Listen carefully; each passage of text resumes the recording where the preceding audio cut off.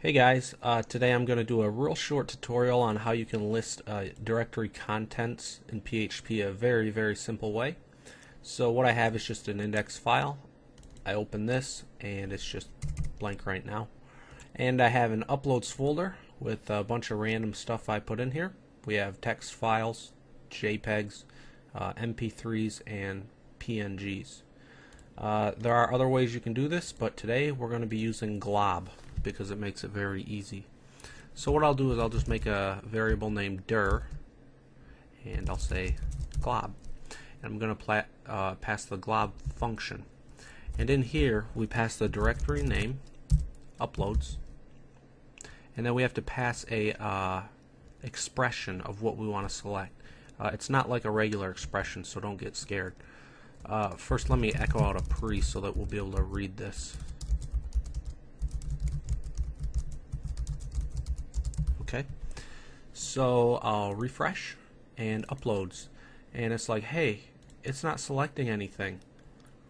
I look in here and obviously there's stuff here. What we have to do is tell it what type of file to select.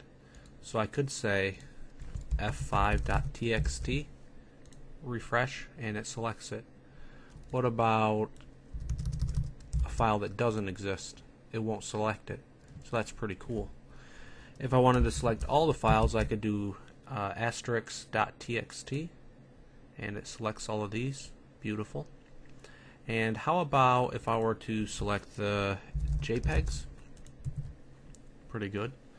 Now, a problem you might run into is you might have a folder and you have different image types. If you look at this one, it's a PNG file.